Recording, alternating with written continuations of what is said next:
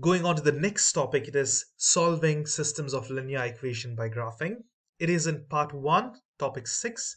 Before we start, let us look into these three cases. This is very important: consistent and inconsistent. So now before we see these cases, let's talk about the word consistent and inconsistent.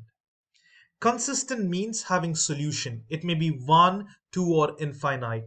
Whereas inconsistent means without solution.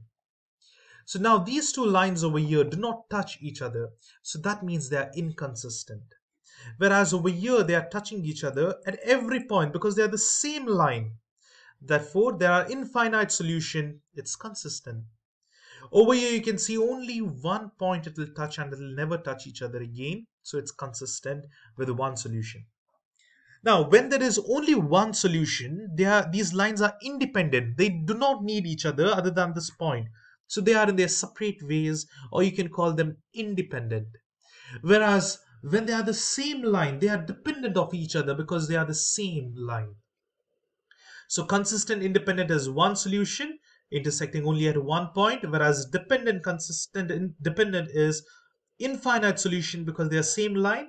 And lastly, inconsistent means parallel lines. They will never touch each other. So there is no solution. Now we will start solving. Since this is in the part 1, you will have MCQs for this problem. You will have 4 options. So you can do it in various methods. I will tell you one of the easiest method. Instead of graphing and then solving, you can easily try and solve this up. Now, first thing, if you're using the calculator method, you must remember you need to know the standard formula to solve this in calculator. These are simultaneous equations. There are 2 equations.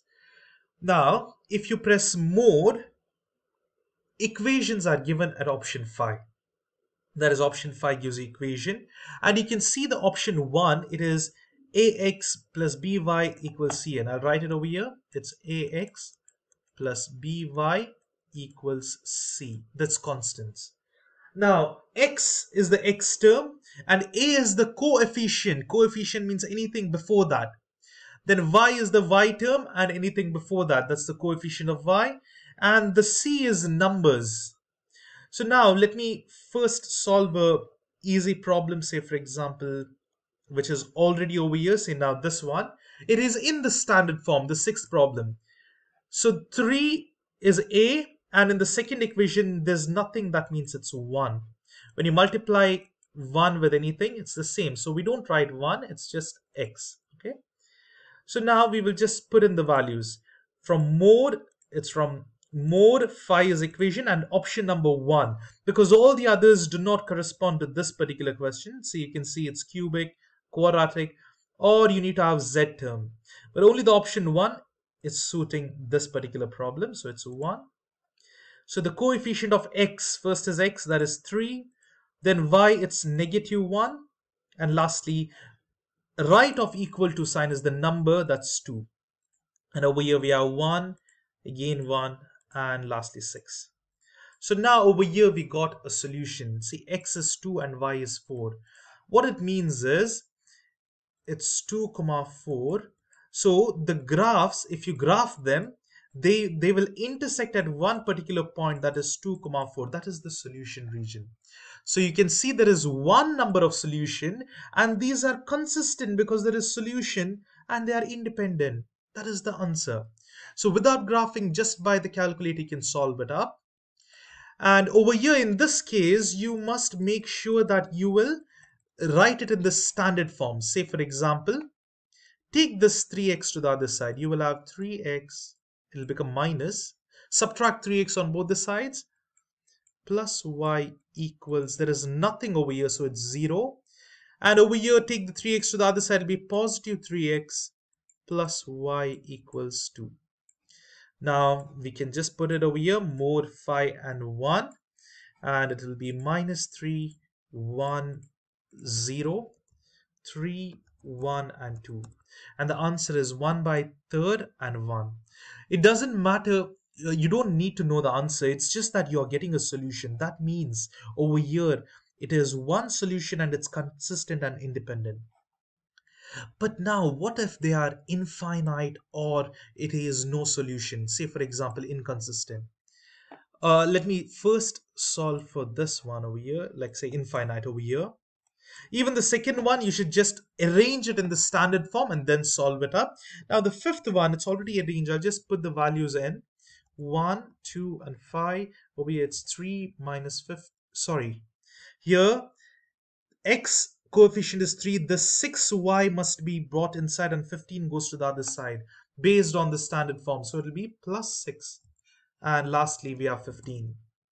Now, in some of the computer calculators, they might give you infinite solution as it is, but some just give you a syntax error, or sorry, math error. So whenever you get math error, there can be two cases. It can be either infinite solution or no solution. So how do we find it? Now, whenever you get a math error, please simplify your equations. Just simplify them. So here it is already simplified. There is no coefficient. So just simplify the second equation. I'll write it in the standard form 3x plus 6y equals 15. Now this can be divided by 3. So both the sides you need to divide 3. So you can split this because it's plus. You're remaining with x, because 3 and 3 cancels, x plus 2y equals 15 divided by 3 is 5. Now look at the above equation and this particular equation. They are the same equation.